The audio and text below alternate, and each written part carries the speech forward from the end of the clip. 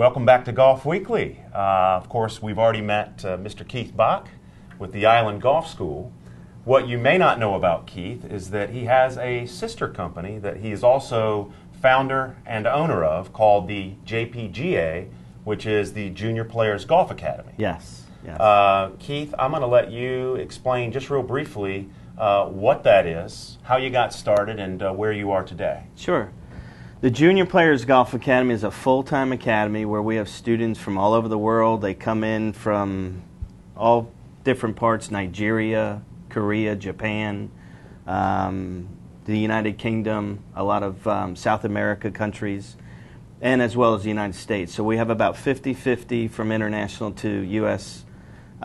Students, and they go to Hilton Head Prep during the day, and they train at Palmetto Hall. And we have a campus that's on Beach City Road where they live in 4-bedroom, 4.5-bath houses, and they play and compete in tournaments in the Southeast on the Hurricane Junior Golf Tour. And one of our students just played in the Junior Heritage, which was 2 weeks ago at Harbor Town. But several years ago, I was running a junior golf tour called the Future Collegians World Tour. Remember that. And in that time, I did my research with talking with parents and coaches and students that were attending various academies in the Southeast. And, you know, a lot of their feedback was we're not getting enough limited student-to-teacher ratio, and a lot of these schools are real big and massive in student size. And so I created more of an all-inclusive, smaller niche, like a boutique academy, focusing more on the quality rather than the quantity of students. So we have a limited student-to-teacher ratio, which is 4-to-1. So we have 20 students currently now enrolled in the academy, where we have 5 coaches working with those 20 students. 5 coaches, and on that topic, you actually have one of your star coaches with us today. Stephen Thomson, yeah, great coach from Canada. We're happy to have him, and he works with the students each day, and he also is very instrumental in college placement. So he works with each student that is either graduating or is a post-grad, and helps them with the college placement. So very glad to have him. Well, Stephen, it's great to have you here with us. Perfect. Thank you for having me. Yeah. Why don't you tell our viewers a little bit about what a day-to-day schedule is for you in working with these young men and helping them grow their golf games? Yeah, perfect. Well, the students go to school in the morning at Hilton Head Prep, and then about 2:30 they get dropped off right at Palmetto Hall, where our facility is, and we start right away with a nice big group stretch, which is very important, especially for the average golfer.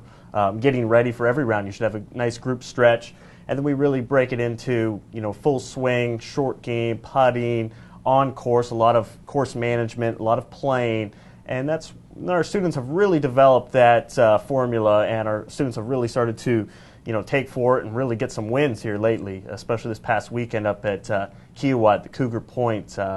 We had 3 students come first, second, third in the older boys. Wow. Charlie Spencer White shot a 4 under par, 70-70 in the older boys, and won that. Wow. And we also had the second place, Ewan Ferguson. He finished a couple shots back, and then Tokes Pedro also finished third, just a couple shots back. But and we also had the winner of the younger girls and second place in the younger girls as well. And you know, the wind chill was 30 degrees on Saturday up there at Cougar Point with that wind that was blowing. I mean, that 2 under par was phenomenal. Oh, and anybody that's ever played golf in the Kiowa Island area knows wind at Kiowa is bad without the chill. That's right. But you're shooting under par in those conditions? In 2 rounds, yeah. Both rounds he shot 70-70, 2 under. That's incredibly impressive. Amazing. So I'm sure now what do you do with that kind of success?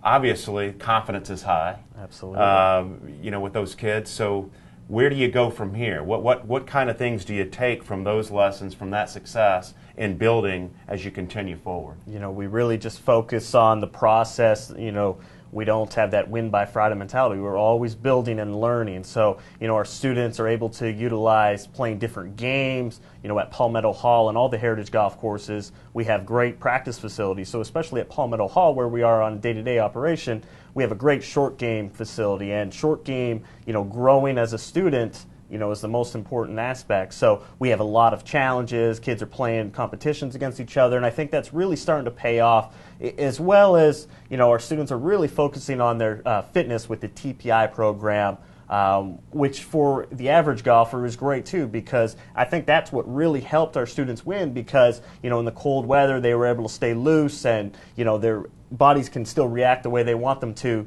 throughout tough conditions. And, we're just getting stronger and, just trying to have fun and keep getting better every day. How many hours a day are these kids practicing on the range and actually playing? Yeah, we have instruction for 4 hours every day, Monday through Friday, plus unlimited access on the weekend to all the heritage golf courses, which is so important. A lot of the students will, get a couple of their friends at the academy, or even other kids as well, and say, okay, we're going to go play at Oyster Reef today or Shipyard tomorrow, and they have a lot of challenges and matches amongst the kids, and it's great, especially having all the access to the courses. And I think that's really helped our students, develop. When they go to different courses, they're able to have a little more experience playing different greens, different types of bunkers, different types of fairways. So what's nice is they can literally ride their bike from the campus right down the Palmetto Hall on the bike path. Everything's so accessible. So it's beautiful to see them ride their bike down the street to go play golf. Well, you guys have built quite a program, and it's very exciting to have junior golf, not only here on the island, but thriving at such a high level, such a high successful level. We've got to take a quick break once more. Please come back and join us for our last segment on Golf Weekly.